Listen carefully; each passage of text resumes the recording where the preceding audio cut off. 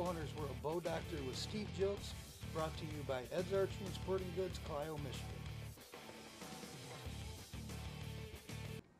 Okay, right now we're getting ready to put this DXT into the bow press. Being that it's a parallel limb, safety precautions, we're going to back the limb bolts out 6 turns each. That means you're going to back this one off 6 and this one. A lot of questions, can you back them off all at one time? Yes, that's not a big deal. But remember, when you back them off 6 times, make sure your bow is all the way up. If you already have your bow backed off 5 turns, you only need to back it off 1. And by backing them off, what it does, it loosens up the tension on your strings and cables and helps protect your riser and everything from torquing the bow press. So we're going to back them off right now. And if, like I say, if you keep count, you'll know right where you were before and where you need to go back to.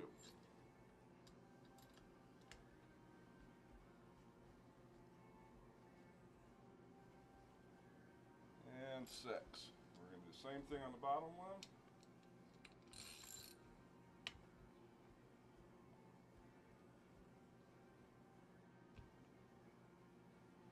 Okay, we got them off 6 times. If you look at where the riser and the limb meet, you can see the gap in here, and that's what we're looking for. And now we're safely ready to put it in the bow press and break her down. Okay, now we do have a bow here with parallel limbs, and we do have a parallel bow press. And the way you can determine that is if you look at, we have a side jack on the side.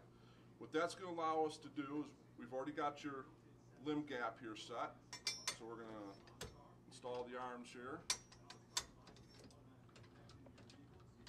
And we're going to make sure we're in the press nice and straight so we don't tweak the riser. At this point, we're going to slowly compress the bow, not hitting the wheels onto the arms of the press. So we'll go nice and slow here. And about a 1/2 inch, 1/4 inch away is what you want. And you can see we're nice in there snug, but we have not got the bow press all the way compressed yet, so the bow is not broke down. Now we're going to use the side jack. You can watch, we'll slowly crank it down here, and now our tension's off here and we're able to work on the bow with our hands free and everything loose. Okay, now we've got the string off the bow, and we're going to install the loop. I'm going to use a small cotter key right here. See how we feed that on there like so. Going to feed the loop on through both holes.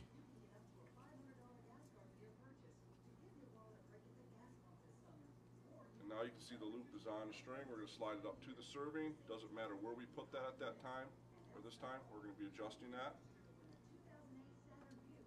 Move our cotter key. Now we're going to put the string back on the bottom cam. Here's where you want to make sure everything tracks correctly.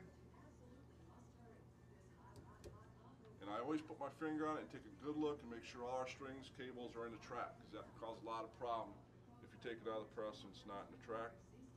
And we are all set. Now we're going to take it out of this and put it in the bow press and get her going. Okay, we've got the whisker biscuit mounted right now. Now we're getting ready to mount the string loop. We've got it out of the bow press and in the bow holder. And we're going to stick the arrow onto the string and install it in the rest. Now, a lot of people say, why do we have vanes at this end of the arrow when they're actually supposed to be at this end of the arrow? We do this because we get a lot of customers like to watch us do our work, and it's hard for them to see just a tip sticking out of here, and for safety we don't have them lean across, and a lot easier to see, and they're not hitting their head on the end of the arrow here. Okay, we've got our arrow directly across the hole. That's what we're looking for. Fairly centered here. Now we're going to install some levels. And there's the arrow level. And string level. We did already install the peep whiskers, your cat whiskers on here. Save some time. We did crank the bow all the way back up to its max poundage, so we're good to go there. Okay, right now we're leveling the bow. That's where you want to start. You don't want to start with the arrow. And now we have the bow perfectly leveled, and now we're going to level the arrow.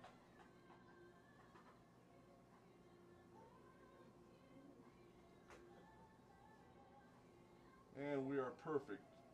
And you can take a look at that and you can see that's where we want to start. Level is as good as you're going to get. You still will have to paper tune the bow, but this is the best starting position you can get. Now I'm going to install a knock on here. This knock is going to do nothing for us other than give us a starting point where we're going to put the loop. And we're not going to crimp this down hard. Just going to put it on there so it doesn't slip. We're going to remove the arrow. Use a little bit of white out here. And you don't need to put this on real thick. This is just going to tell you where to install the loop. This is kind of our trick, a way of doing it a lot easier.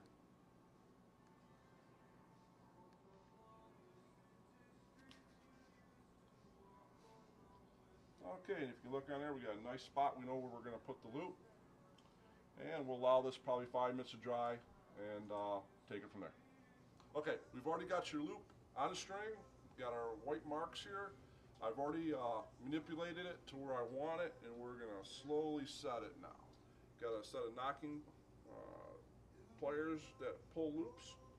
Actually, it's a loop pulling plier. And we got our loop started real good. We'll move it in so it's about the size of a knock. And if you look real close, you can still see our white lines right here. Now we're just going to snug her up.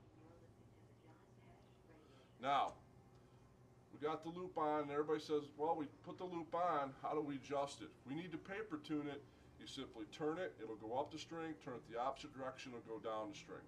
So it's totally tunable for when you need to paper tune your bow. And that's how you install a loop.